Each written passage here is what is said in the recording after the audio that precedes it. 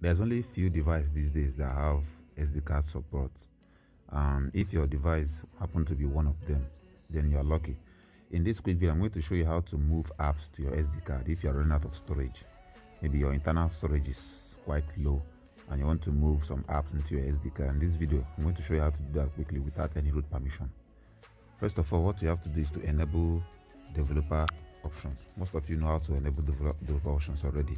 Just go to about phone, go to software information, click on the build number 7 times until you have developer options enabled. I have this enabled already, so let me go straight to the tutorial. When you go to the developer options, you go straight down to the option that says force allow app on external. It says make any app eligible to be written to external storage regardless of their manifest value. Just click this on. After clicking this on, you make sure you have an SD card. So I'm going to use a 4 gig SD card here for an example. So after doing this, now you hold your app, go to your app information, navigate to storage.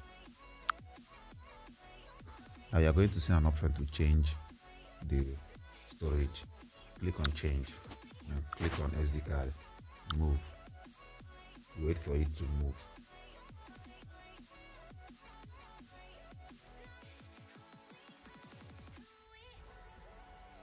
Now you can do this on most of the apps you have. What this actually does is it will actually force apps to be able to move to SD card. But you can do this to your games too.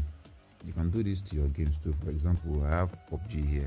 I can move PUBG to my SD card if I have low space. You see, but I don't recommend doing this to Android games because phone storage have faster read write than SD card. You can do this with your essential apps with no problems.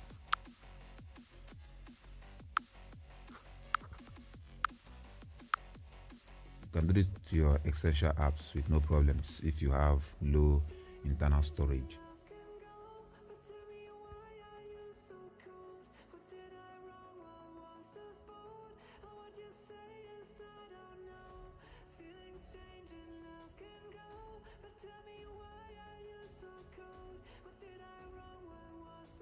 As you can see here, Instagram has been transferred to SD card.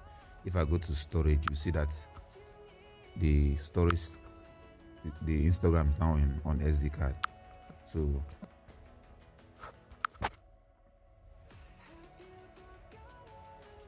the SD card has been used 120 megabytes, which is these few apps I just moved.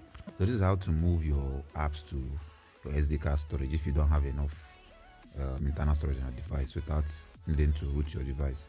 That'll be all for this video, guys. See you guys in the next one. Thanks for watching.